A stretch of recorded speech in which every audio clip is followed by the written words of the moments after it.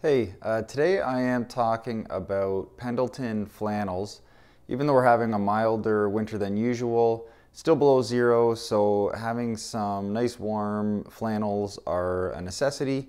I've got a bunch of different brands. I've had a ton over the years that I've sold off, but Pendletons are definitely a mainstay in my wardrobe that I've worn a lot. I've got this vintage one here and this one here that's a newer made in Mexico board shirt model. So I'm just going to talk a little bit about Pendleton, a little bit about these shirts, go over some of the features and the fit. That way you've got some information in case you're buying online. Pendleton woolen mills have been around forever. It was founded in 1863 in Oregon. They've always been known for producing high quality, durable fabrics like wool, tweed, and especially flannel like I'm talking about today.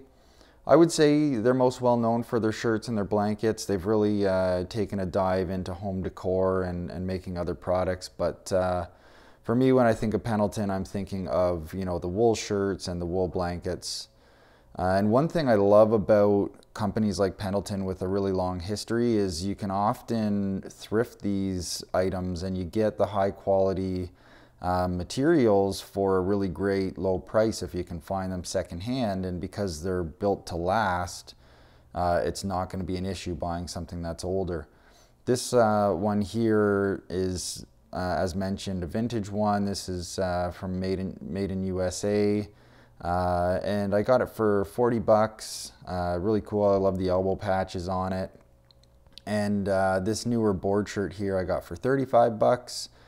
You know, it does make it hard to figure out, for me, the value because, you know, at those prices, if you can find them secondhand or thrifted, it's really a no-brainer. They're just worth so much more than that.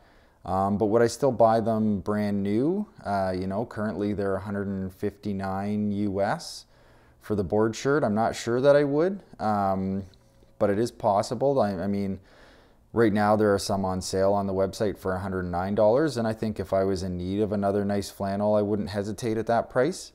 But, you know, that said, comparing to other companies, $159 for a high quality wool flannel isn't all that cheap. It could even be considered on the lower side, you know, if you're comparing to other flannels like Ironheart or Samurai, Flathead.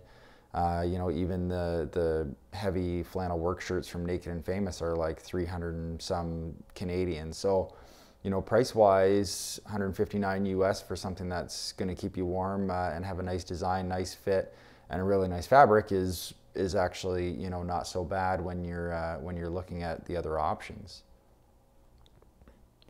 This newer one here, you know, part of the way, if you are comparing it to other prices, one of the reasons is it's just a lighter fabric. It really is, you know, nowhere near the heft and weight of some of those other brands I was mentioning. And then also these board shirts are made in Mexico, and the cost of production is going to help keep that cost down a little bit as well. They weren't always made in Mexico. You know, this maroon vintage one here is made in USA. And the construction is spot on. It's nice and tidy. The stitching is well done. Haven't lost any buttons. And many of these vintage shirts will also have some nylon lining above the yoke and along the trim on the inner button fly. And comparing this to the newer one here that's made in Mexico, I don't see any flaws in this one. It's also really well made, and I would say they compare equally in quality and construction for sure. When talking about the fit, my experience with Pendletons is that they tend to fit a little shorter in the arms and longer in the body. The vintage shirts fit even shorter in the arms, and the newer ones I find are just perfect for me. You know, they're a little on the shorter side, but not too short, whereas the vintage ones, you know, I've got a friend that's also into vintage Pendletons, and a lot of the time the sleeves are just too short for him. But I think when you're looking at shirts from that era, you know, 70s era flannels, I've got a few other brands that are the same. So I think it was just something about the design and fit from that time period where the shorter arms was much more common. The board shirt has a really nice straight cut. It gives the appearance of a slim fit without the feel of a slim fit that might feel a little snug along the rib cage, you know, or maybe a little constrained. So I'm a really big fan of this cut.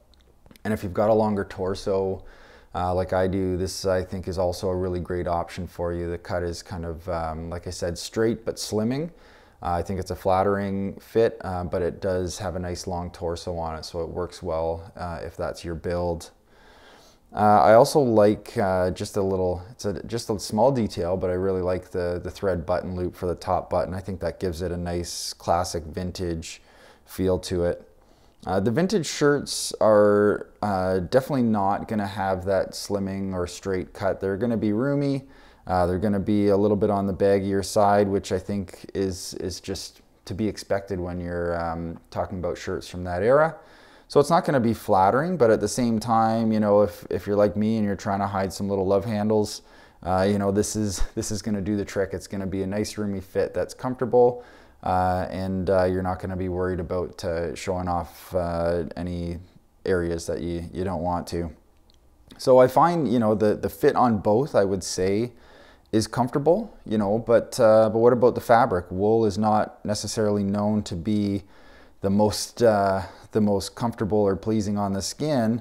You know, it can be a pretty divisive fabric. People either love it or they hate it. I grew up with wool, you know, through the winter, wool blankets, shirts, you know, even socks, mittens, slippers were all, you know, usually made out of wool for the winter. So that scratchy feel has a certain comfort for me. Pendleton wool is no different. It's going to be scratchy. They haven't found some way to produce magical wool that feels like cotton. I will say the board shirt definitely has a smoother texture than the vintage wool shirt. But if scratchy fabrics are an issue for your skin, you'll probably want to look for a cotton flannel instead. But if wool isn't an issue for you, these are going to keep you warm. The fabric is going to withstand all the friction from being worn under your winter coat. You know, all those wash cycles and all the wear that you're going to put it through while you're out shoveling snow or tobogganing, whatever you're doing out there in the winter. You know, these are just high quality shirts by all standards. You know, they're warm, so they're going to serve that functional aspect of needing a nice warm shirt through the colder months. But also they're just really well designed, really nice shirts. They're going to look great, and they go great with jeans. So they check all the boxes for me. So those are just a couple examples of Pendleton wool flannel shirts. Thank you so much for watching.